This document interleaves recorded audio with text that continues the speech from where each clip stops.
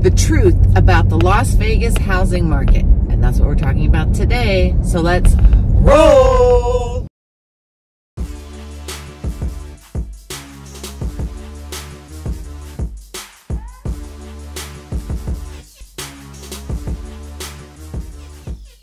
Hey everyone, welcome back to my YouTube channel. I'm Angela O'Hare, your favorite Las Vegas realtor.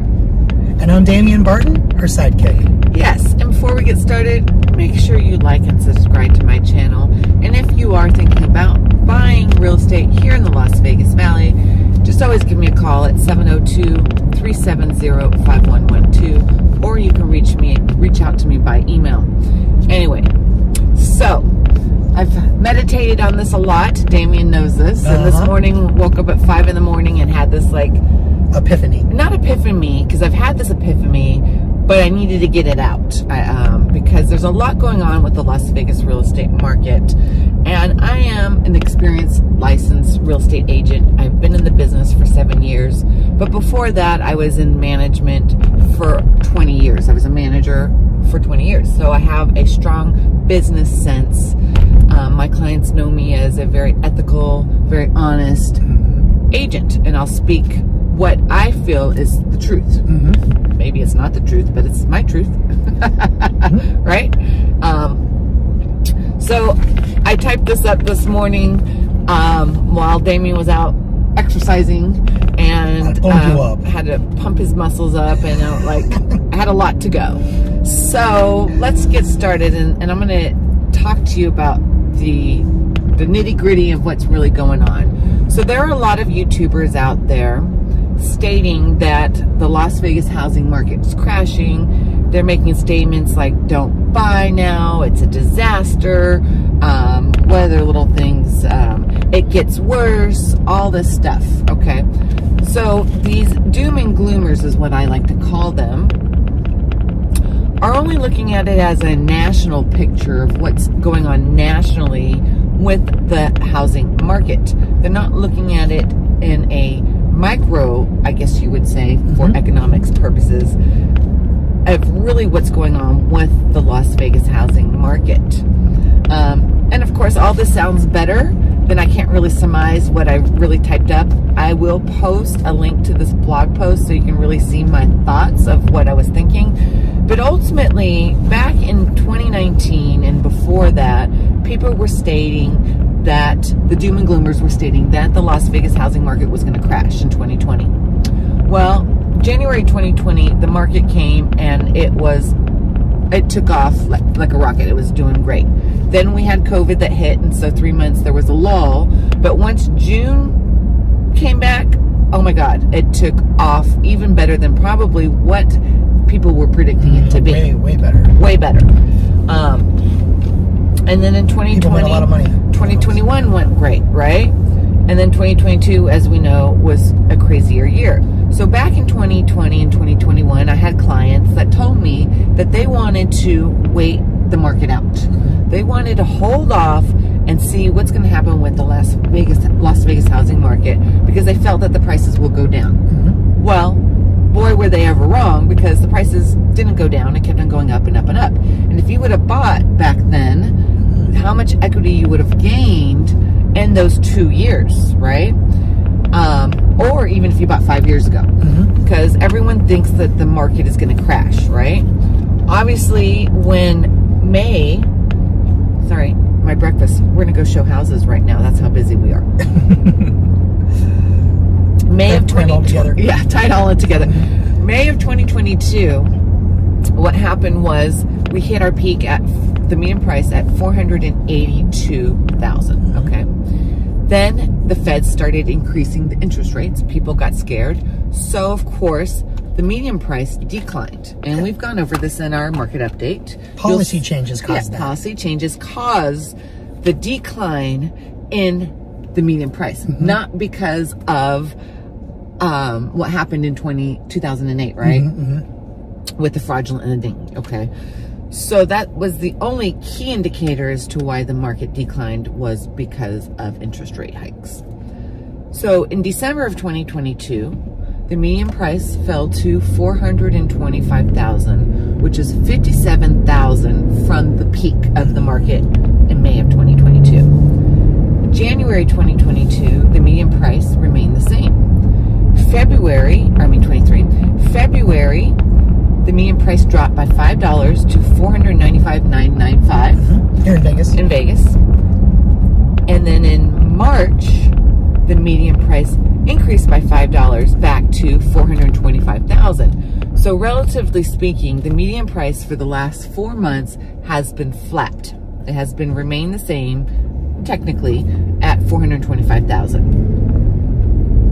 And last month, if you went over our market update, or if you watched our market update, there were only roughly a little under 4,200 single-family homes on the market with only 1.8 homes or inventory. 1.8 months of inventory, which is very, very, very, very light, okay? So what that's telling me is that sellers are not coming out to play. One, they have their homes at a great interest rate. Either they recently bought or they refinanced it at a super duper low interest rate. No reason to sell. Why would they sell and then buy a house that has a higher interest rate? It doesn't make sense. And I feel that the houses that are on the market are sellers that actually have to sell. Or they're moving. Exactly. Well, they have to sell. So my point is that these doom and gloomers were predicting that for 2023 that there will be an abundance of homes on the market. Okay, all day long. All day long, they said the market's going to crash. Everyone's going into foreclosure. Even then, back then in 2020, when people were doing the when they took their mortgage and they put it on the back end because of COVID, they said that those homes, if they can't afford it, they'll go into bankruptcy. Very limited bankrupt homes or SEO or, you know. Years later. Yeah. Anyway, the point is that there's not an abundance of inventory on the market. People make it sound like it's worse than what it really is. Another point is that these doom and gloomers will show you a Zillow picture showing you how horrible it is and all the price decreases on Zillow. But in reality, the seller probably listed their house too high to begin with. That's why you're seeing those price reductions, right? There's that going on too. There's a lot of that going on. And, excuse me, I'm going off. So I went over that. So basically, if you were to listen to the doom and gloomers over the last 3 years, then ultimately you wouldn't have bought, you would have lost out on a lot of equity. A lot of equity. You would have lost out on super duper great interest rates, right? So now these doom and gloomers are saying that don't buy in 2023. Expect it now by the end of 2023 or the beginning of 2024 to be really bad. But as, again, an experienced real estate agent, and what the numbers are actually telling us is painting a whole different picture, okay? I can't predict what's going to happen by the end of this year. Things may change. Things can change. The Feds could increase the rates. Right now, they're like stabilized because of what happened to that bank in San Francisco, right? SBB Bank. SB Bank. And then First Republic's having issues now. Yeah. Because of those interest rate hikes, they kind of hurt those big banks, right? So I can't predict what's going to happen, but I can only predict the now. That, you know, I'm in the moment type of person, and I can predict maybe a month or two ahead. And I've been saying this for the last how many months? 4 or 5 months now. Expect an increase. You've been right, actually. The market has shifted. Okay, guys. These doom and gloomers say don't buy, don't buy, don't buy. I was the one that was saying buy, buy, buy, right? And your clients are very happy because of that. I was saying buy, buy, buy. I was saying back in November, December, buy new construction, buy new construction. All these other people were writing comments on my YouTube channel saying, you know, you're just a greedy salesperson. You're a used car salesperson. You're not real. While they're saying to the doom and gloomers, thank you guys. Thank you so much for being an honest person. We really appreciate your honesty. Blah, blah, blah, blah, blah. But is he really painting a great picture for you guys? Is he really being honest, in my opinion? Is it reflective of what's actually happening in the markets? Or is it just an experience, a subjective experience? I think with that person in particular, or those people that are saying don't buy, is when he's not getting the sales, so he doesn't know what the market really is like. He's not analyzing the Las Vegas numbers. He's only going what nationally is happening and not what's happening locally. Okay? I think, but nationally is good too. You want to keep track of that as well. Yes. shocking that. It is, but you have to also look at the market that you're currently in. He makes a statement saying, Las Vegas homes for sale. It's over. Gets worse. Disaster. But then he goes over the national stuff and doesn't really bring in as a whole what the real numbers are for the Las Vegas market. He says it's a disaster, then you see the new construction developers raising their prices. Right. So we're going to go over that. So there are two indicators, in my opinion, of why the market and why I had been predicting, and you guys thought I was crazy, increases in the median price, okay? Because of this limited inventory, what's happening? We still have buyers out there. We still have people selling their homes back east, back west, people that want to relocate because they don't like the cold anymore. They want to take advantage of the no state income tax. They still want to move here. They still made great money with the sale of their homes wherever they're located, and they want to buy it in Las Vegas because Las Vegas has a lot going for itself. The Oakland A's just signed, they're coming. Yes. We have the Raiders, we have the Golden Knights, we have the professional NBA team for the women's. We have all of this going for us. It's been raining. It's been raining. The water situation's not as dire as everyone is saying, okay? Anyways, so the point is I got to hurry up because we're meeting clients in 10 minutes. I got to wrap this all up. Being boots on the ground, what we're seeing is new construction. So the first observation is because of the limited inventory in the resale market, people are going towards new construction, okay? Prime example, we just learned this yesterday. Damien and I went to Alpine Ridge, a brand new community in Kyle Point in the northwest part of Las Vegas by Tri Point Homes. They opened up April 22nd and they released 2 lots, 2 phases, sorry. 2 phases, yeah. And they sold 8 lots. They sold all the lots in those 2 phases. They will be releasing 4 more lots on May 20th.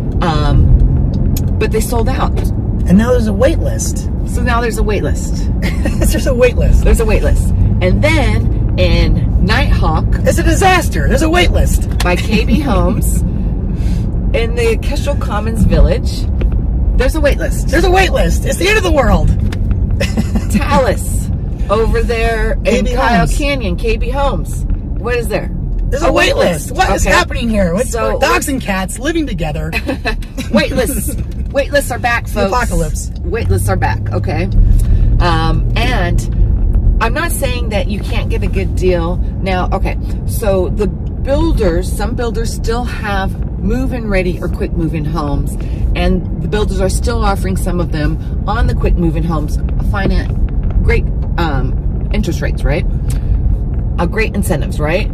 But some of them, because remember when we were over here at Castellana, the rep says that they're not doing any more discounts. Right. They were because they noticed an uptick in the market and they're starting to sell again. Well, that's where the good deals are. That's where the good deals were. They were, yeah. Market's shifting. The market's shifting. If you would have listened to me a month ago, 2 months ago, 3 months ago, when I could knock you right now. Now's the time to buy new construction. These incentives are crazy. Get them while it's hot. You should have bought them.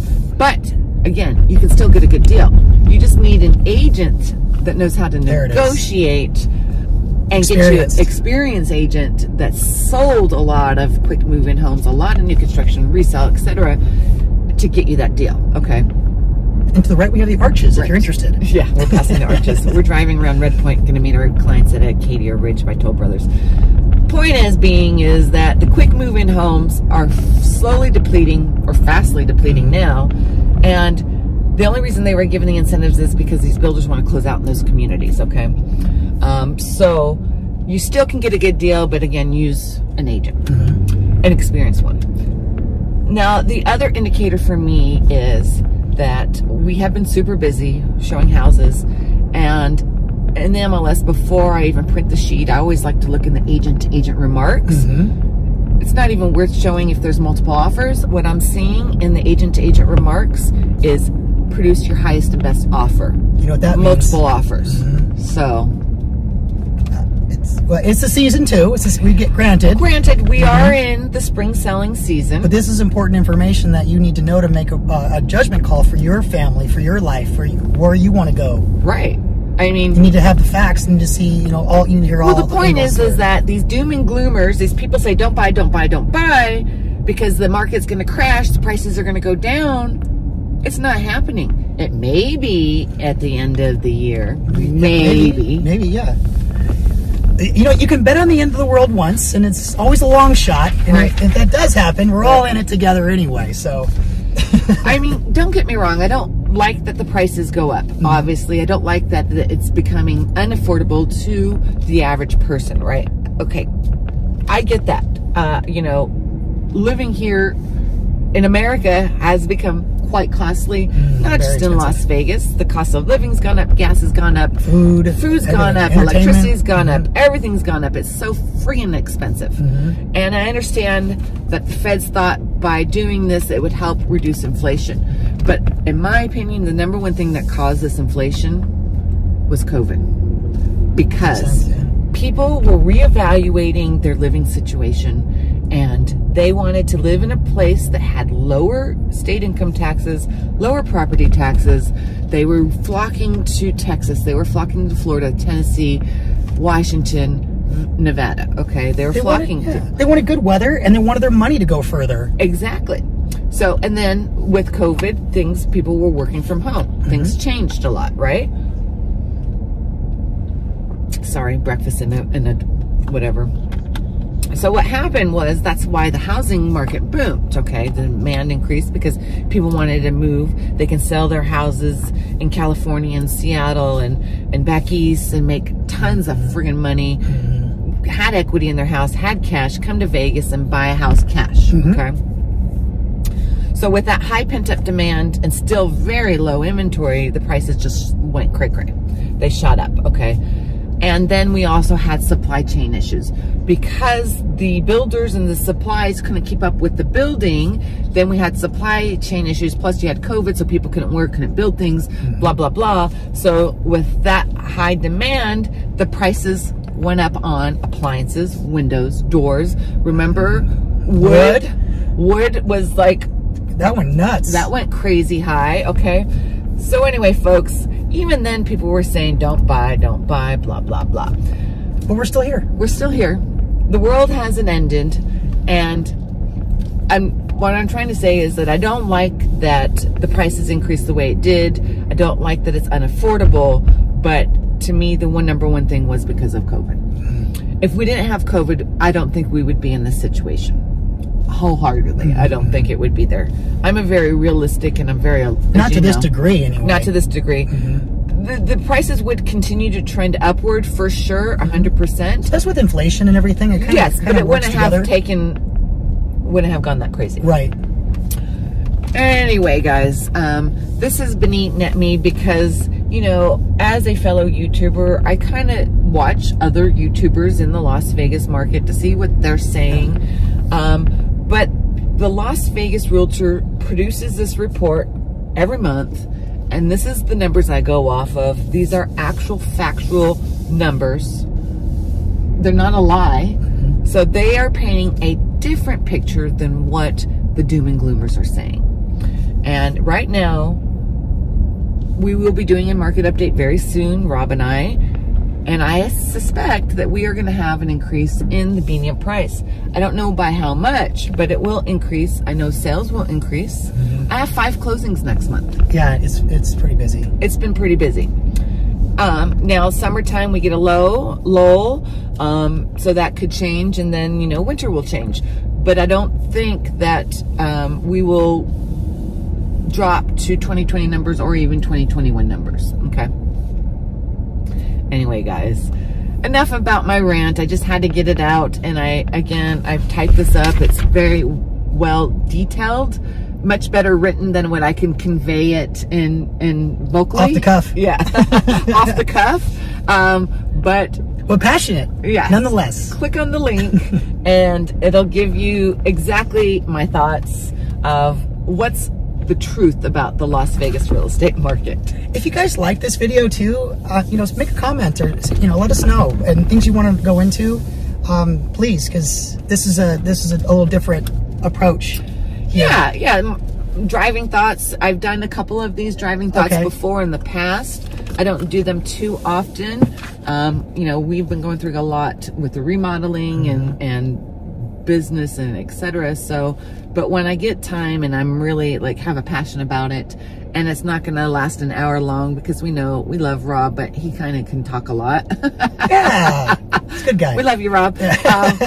Good man. But just the nitty gritty of my thoughts of what I feel is happening with the market. Anyway, if you like my channel, make sure that you like and subscribe. Yes. Because I talk a lot about Las Vegas real estate, new construction homes, Summerlin, lots in the northwest part of the Las Vegas Valley. That's where I specialize in. But I will sell any home anywhere in the valley, right? You do all of Las Vegas. I do all of Vegas and Henderson and North Las Vegas. Anyway, folks, thank you guys so much for watching, and I can't wait to see you on the next video. Have a beautiful day.